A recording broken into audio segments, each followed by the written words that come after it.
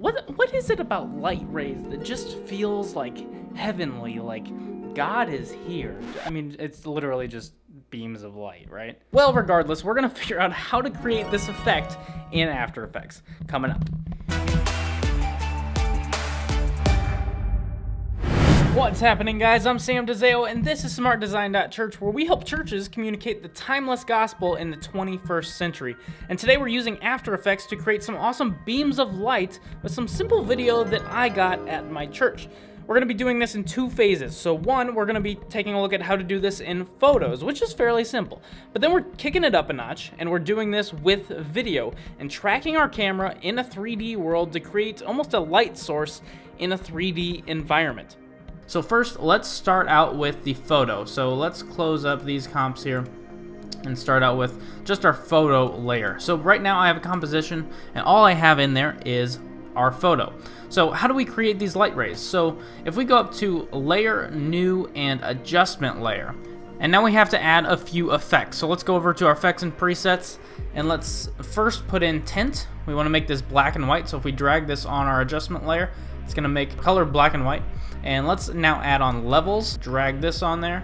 And then the last thing we want to add on is a CC radial fast blur. Make sure it's the fast blur, the CC radial fast blur, and not the CC radial blur. So the first thing I want to do is turn off our radial blur. We'll turn that on here in a second, but we're not quite ready for it yet. So to crank the highlights and the shadows, we're going to slide these sliders here. And I'm going to bring this slider in pretty far, and that's really going to crush a lot of those shadows. So we'll crank that in, and we're left with just some of those highlights. And now let's turn on our CC radial fast blur, and if we turn that on, we can see that it's now starting to produce that light ray effect, and we can crank up the amount to have a longer, more intense light rays. And what our center is going to do, if we click that little center icon and then click anywhere on the screen, that center icon is really what's going to determine where that light source is coming from. And as you can see, if we move that around, the light source reacts to that.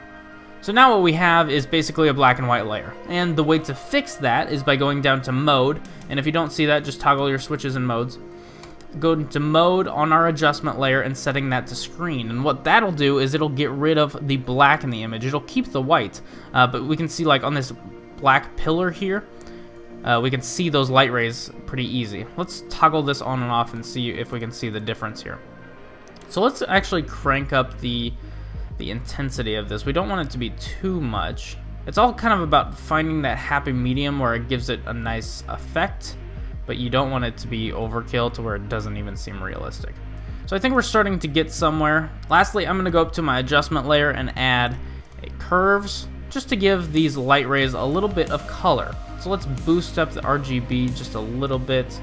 We'll boost up the reds, and then maybe bring down the blues. It kind of gives it that yellowish feel to it.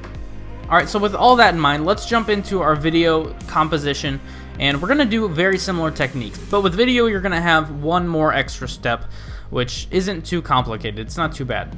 So what we can do is, if we go up to Layer, New, and we're just going to run through this real quick because we already know what we're doing. We're going to add a tint, we're going to add a levels, and a CC radial blur. Or radial fast blur, excuse me. And then we're going to crush those levels just to get those highlights. And one thing you can actually do, this video isn't super bright.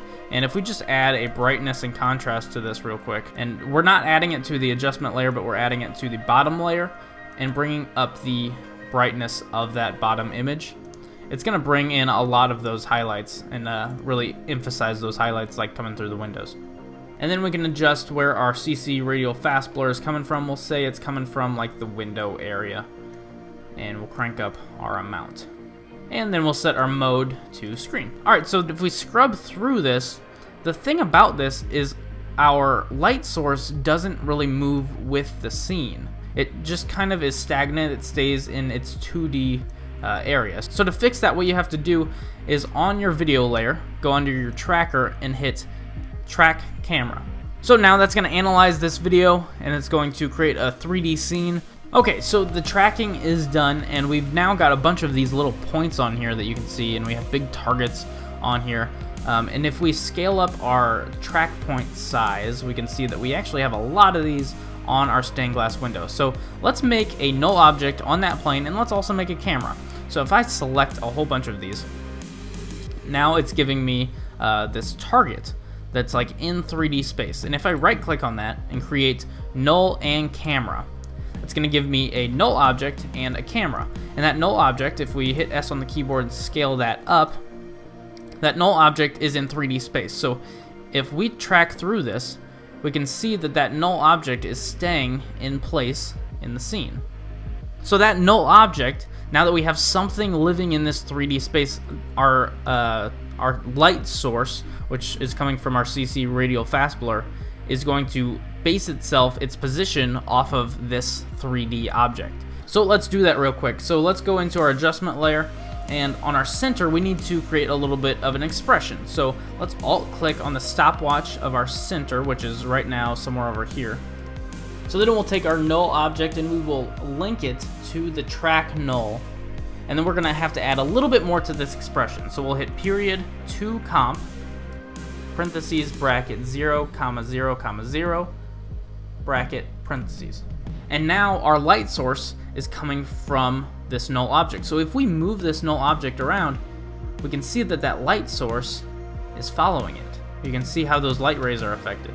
So let's move this like behind the screen here. So let's move it like off screen over here.